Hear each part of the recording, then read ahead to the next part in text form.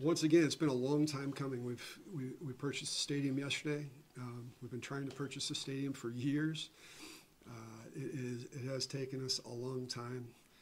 But just like anything else that we do, as long as we solve enough problems, we'll get to a positive solution. John Bennett has been a stalwart in Scottish football. He's an Aberdeen fan, Dundee United director, and a friend to Dundee Football Club. John helped us out in our time of need long before we got here, and then even during COVID, did a few things to help the football club out during a time where all of our heads were spinning. And we cannot thank him enough for doing that. And, being a steward to our stadium for the years that he's done that. I also like to mention Jack Robertson. Jack Robertson, big Dundee fan, chairman or former chairman of Thornton's Law, and advisor to me and when we were first came into the organization. And he is also a very good friend of John Bennett's.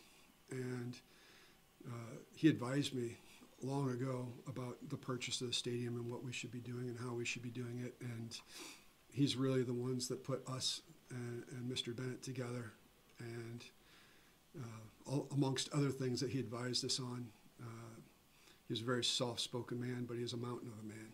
And I'd like to put on record our thanks to him as well.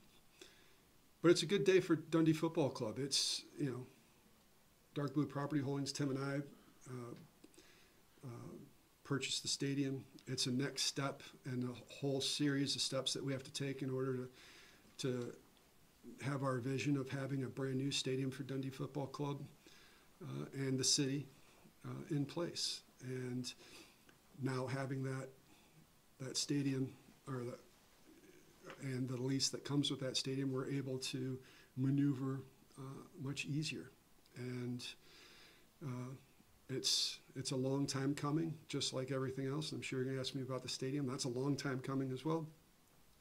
But we continue behind the scenes to plod forward and continue to solve these issues to the point where we have a positive outcome. And as of yesterday, at like 2 minutes to 5, we had that positive outcome. So I'll open it up to questions for anybody that has a question about the stadium and the purchase. How significant is this step in the future of Dundee Football Club? It's a huge step, I think. I mean, we haven't owned the stadium for 14 years. It's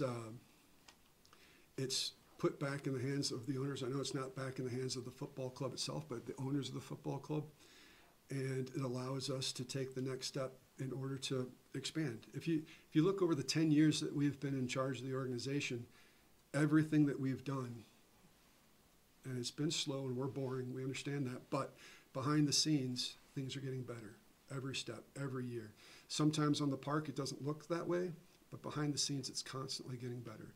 Look around you. We've been here a little over a year, and even though this is a temporary facility, it's the best facility that we've ever had as far as training and the ability to do what we do. When we first took over, our first team was training at Dawson Park. So we've come miles from where we're at. So I do think it's just another step forward for the organization, and it's going to be, there's many more steps for us to take. What sort of change does it make to the football club right now? I don't think the football club's going to see much of a change, to be fair, because the amount of money that we spend on Dens Park, people don't really get to see. We recently had to upgrade sections A, B, and C in the main stand, and nobody will know because all of our fans sit in other areas. But we had to upgrade that because of fire regulations, the new green guide, and we spent a lot of money on the stadium. And that's the problem with Dens. We love Dens. Everybody loves Dens, but we spend a lot of money on Dens, but you can never see it. Every once in a while, you might hear that we have a new, there's a new tannoy or new this or new that. But at the end of the day, it's still a building that we love, but it's an aged building that's hard to maintain. And people think we don't spend any money on it. And the reality is we spend a fortune on it. And we just are unable to increase the the entertainment value to the fans based on the bones of the building. Does this investment affect the player budget at all? No, no. I get that question quite a bit. The football club and Dark Blue Property Holdings are two totally separate organizations, and no, it doesn't affect the budget at all. What would affect the budget is if we go into a new facility, more people come, that affects the budget. Having finally bought Dens back, John, what are your plans for the stadium? Well, right now is to maintain the stadium, and until such time as we have the other stadium built. I mean, I'm not sure it's a good financial plan to own two stadiums, but that's kind of the idea of where we're at the moment. And with the financial environment that we're currently in. So we'll continue to play at Dens. We'll continue to keep it up and running the best that we can. And then when the other stadium's finally built, then we'll have some ideas of what we want to do, but we probably won't have a full understanding of what we're going to do with Dens until such time. And it's going to take a little bit of time for that to happen. So taking this step was a big step in order for us to really start making those decisions and studying that. So there'll be no redevelopment of the Dens site before the new stadium is built? At this moment in time, no. So that question has come up before as well, is are we going to go to an alternative site to do the two? At the time that I answered that question before, where we said we might have to train or play at a different facility, that was where the economic environment at that time and the lending at that time posed that we might have to sell Dens in order to have the funding in order to build the stadium. At this point in time, that's not the case. So the idea is that we would play at Dens and kick the last ball at Dens, and the very next ball we kick would be at the new stadium. But things, we've been working at this since 2016, and things have changed multiple times. So we will continue to take the steps that we need to take to make sure that everything that we're doing for the football club is getting better and better every step of the way. An ongoing problem has been getting finance in place. Is that now in place? No. Well, we will never have finance in place. We don't even have plans in place. So we don't even know what we're financing at this point in time. We do have groups that are interested in financing the organization and financing the stadium and the other elements of the build. And we've been speaking to them for quite a while. But we really won't start digging into that until we have approval, so they know what they are financing and like. But we have the ability to make that happen. It's obviously, it's obviously a complex project. Just how confident are you that you will receive planning permission? Well, I hope that the councillors will see how much of a lift that this will give the city. There will be, when we have the application in, there'll be loads of information that comes out. We have done numerous studies, socioeconomic studies especially, that show a huge lift in the finances of the city and jobs and bringing people into the city to spend money, all of those things. But also a cultural thing of bringing the city up again and the well-being of the city. Those will come out. When those studies will come out, and we will be talking about them a lot. So if you take on balance those, you think that we would have a very good shot at getting approval. But you never know. The doomsday scenario, planning permission doesn't go through. Have you and Tim discussed what then happens with Dundee Football Club? Well, nothing. We continue on the way that we are, and we probably will fight that fight when it comes. So that's what we do. I mean, everything that we've done to date, there's always been issues, and there's always problems that we have to solve. And we're doing that behind the scenes constantly. So if that comes to fruition, we'll fight that fight. We've said a couple of times, we should have a game at the new stadium. Are you willing to put a timeline on that? A game, yeah. Well, yes. I mean, no, I'm not willing to put a timeline on that. What I can say is we have been diligently working towards finalizing the plans and the applications to the point where we're just about there. every Monday for a year, we've had our planning team meetings, various levels. We have a load of consultants, and we think we've solved all of the problems. So everything's being tied up as we speak. They gave me a time frame to say that, because I asked them for a year, every day, every Monday for a year, I've asked. They've given me a time frame. I'm not going to mention that time frame, but it's really soon. And if they miss it, then you won't see my disgust. You'll see that, oh yeah, that's the time that's come out. Just on that, what does this purchase do to the time scale that you're looking at for the new stadium? Does it speed up the process? It doesn't, well, unfortunately, no. So it's just part of the process. The planning and those type of things, that is what is going to give us the timeline for the project.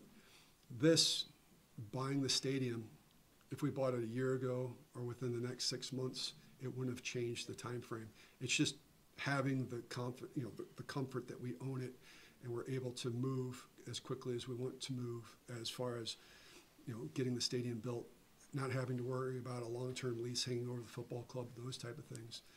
It's a big hoop to jump through, and now that we have the confidence that we can do what we want to do and not worry about a big potential negative financial hole that we'd have to try to solve. There's obviously been concerns from fans groups about the future of the stadium and the ownership. Do you think this and what you said earlier today will help alleviate that a wee bit? I think there's a very small group of fans that have a concern. They've always had a concern. This group has a concern about us constantly. We've been here for 10 years. We continue to invest in the football club. We continue to make things better for the football club, especially behind the scenes. I could get hit by a bus tomorrow, and they'd probably be happy with that, but I don't know what happened with the football club at this point in time. So I hope so. I don't know that we can ever make everybody happy. But I think that everybody has seen over our 10 years, although we're pretty boring people, we're always looking out for what the best interests of the football club. We're always doing things for the football club and always investing in the football club. So I don't know how to answer that, to be quite honest.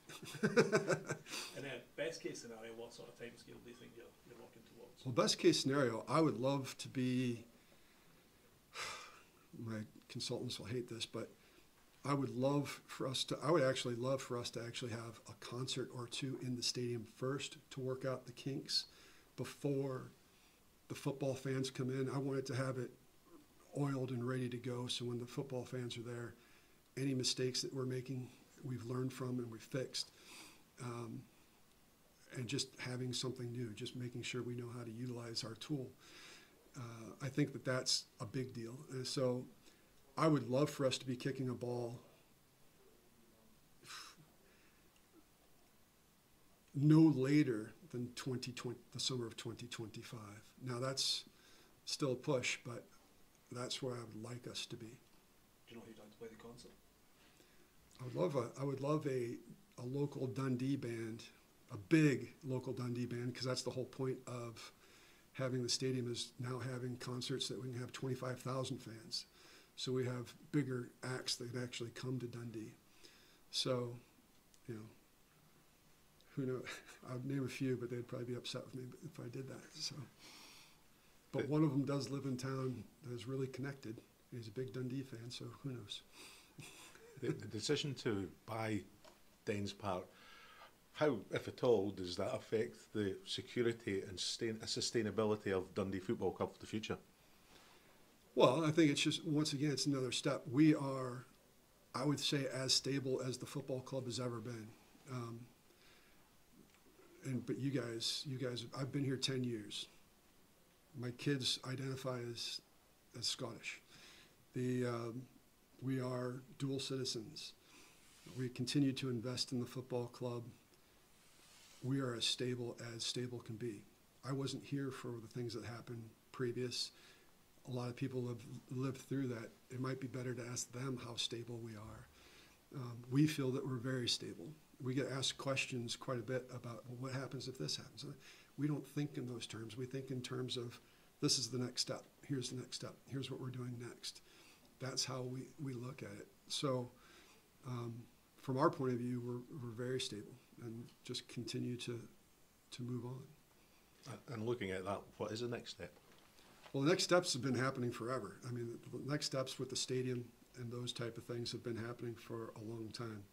I think on the park, Tony and the group have put together a team. We did have a plan at the end of the year, last year, that we needed to revamp the team completely. So at the very end of the season, the beginning of this season, we had 3 players under contract, one of which had a broken leg.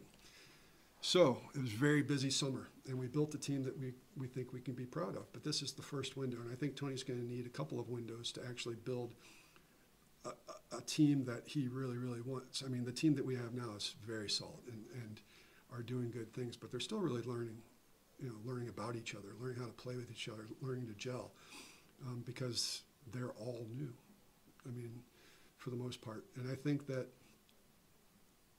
we're very proud of what they have done, because every week you can see an improvement. You can see, the football on Saturday, although it was a draw, it was good football. It was good to watch. If you were a neutral, you'd have thought that was a good 0-0 draw.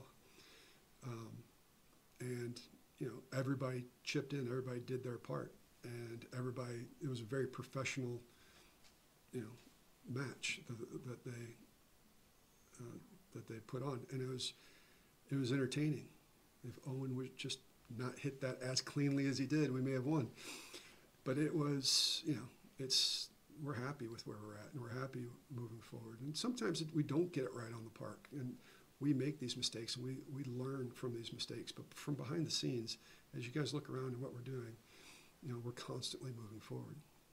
And as of about 2 minutes past 5 yesterday, when that deal went 2 through, minutes before 5. 2 minutes before 5, sorry. Do you feel the club are now in a better position than they were previously? I think anytime we add something like this, we're always in a better position. Our vision is to have this beautiful jewel of a stadium, perennial top 6 team, winning some silverware, these type of things, potentially getting to Europe. That's what we want. Every step that we take towards that is better for the football club.